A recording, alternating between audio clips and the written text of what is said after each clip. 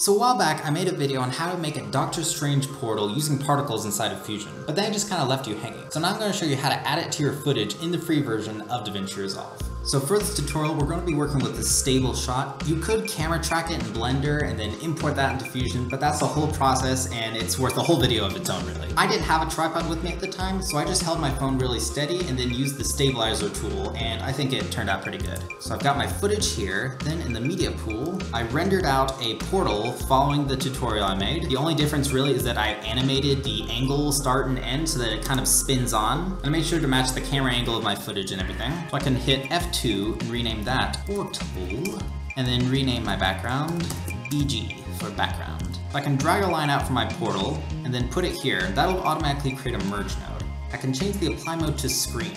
A lot of people will just stop here and call it a day, but there are some things you can do to really make it match your footage. If I zoom in, you can see that my portal does not match my footage at all. It's way too sharp and clean and crisp. So what I'm gonna do is I'm gonna add a blur and then add a sharpen. So now it matches the footage I shot with my phone a little better. So since my footage is so bright, the portal kind of gets lost in it. And generally effects like this will look better over dark background, so you could try doing like a day for night something like this. But there is something you can do to make it pop a little bit more. You can add a background and then drag the portal into the mask input of that. Now if you look at that, you shouldn't see anything. That's because there's no alpha in this portal. But if I go into the settings, I can change the channel to luminance. So now the bright parts of our portal are cutting out the background. So now I can bring it to an orange color and then merge that over my footage. So now if we take a look at that, you can see before and after, it just makes the portal pop a little bit more. So now we have our portal, but let's make it go somewhere. So I'm gonna bring down this image. This can be literally anything you want. I just found this on pexels.com. Kind of looks like the alleyway in No Way Home. So I can merge that over our background. Take a look at that. And add a transform, move it around so it fits in our portal. All right, so now we need to cut it out so that it's only inside our portal. So I'm gonna add a polygon and then just click here and add points inside of the portal. So then I can bring this into the merge. So now it's cut out, but it has a really sharp edge right here. So we can just bring up the soft edge some, make it less harsh. So that's looking good, but if we go to the first frame, we can see our portal animates on, but our background's just there. So I wanna find the frame where my portal just finishes forming and set a keyframe on the blend and the alpha gain. So I'm not just gonna animate the blend all the way down. What I'm gonna do is I'm gonna animate the blend and the alpha gain so that the brighter parts will appear first. And move maybe about 20 frames, and then bring those back up to 1. So now our background's slowly fading in. But we can do even better than that. After our transform, we can add a vortex and adjust the circle so that it fits inside the portal. I'm going to change the angle to -180, and then go to our first frame, which is frame 30. Set a keyframe on the size.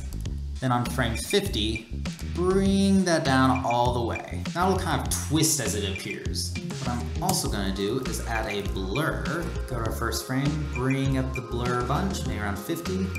Set a keyframe, then go to our last frame, bring the blur all the way down. So that'll make it look like the new location is kind of materializing. So if our portal was really here, we'd be casting light on the ground here. Now we could make this using mask and animate that, or we can make a copy of our portal, paste that here, and then add a rectangle mask. And then just bring it down to the bottom where it's gonna be casting light from. Then we can add a blur.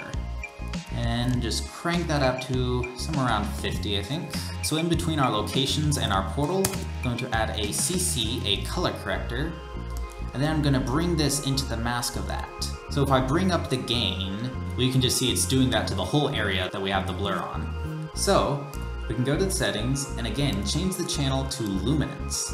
So now only the brightest areas of our thing, which is where the portal was, will get the gain. And you can adjust the high slider to make it look better. And then I can just bring the color to something a little orangish. See, with and without it really sells that this portal's in the scene. Now one thing we can do to sell that this portal is really hot and has all this energy is adding some displacement. So we can add a displace and then bring our portal into that. So if you look here, you can see it's displacing it based on the portal. It gives kind of a heat blur look.